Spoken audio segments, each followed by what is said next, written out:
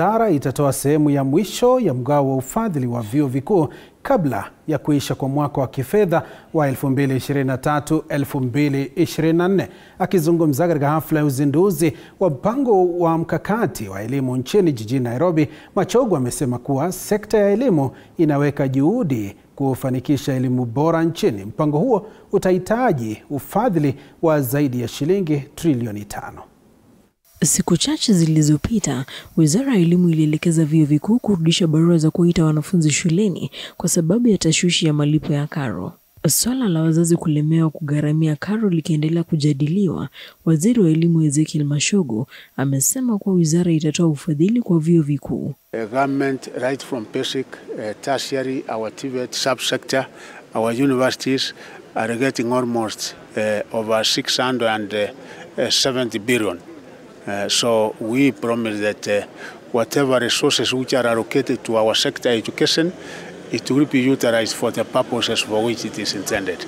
Akizungumza katika hafla ya uzinduzi wa mpango wa mkakati wa elimu, Machogu ameongezea kuwa kuna haja ya kuwapa vijana ujuzi ya kiufundi. One such major way of increasing the opportunities for our people is by providing the technical skills. What you are seeing us do, saying that we must have a TTI institution in each and every constituency, every one of our 290 constituencies. Aidha, Katibu Mkuu katika Wizara ya Elimu Kipsang amesema kwa serikali inatarajiwa kufadhili mpango huu kwa 75%.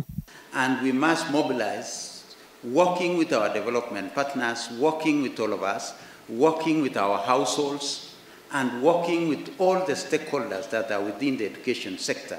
Mpango huu wa zaidi ya shilingi trilioni 5 unatarajiwa kuhakikisha shughuli za masomo zimeboreshwa nchini. To collaborate and ensure that we link with industry and be able to produce relevant research and quality graduates from our institutions to meet the demands of the market. Vera Alberta, T47, Nairobi.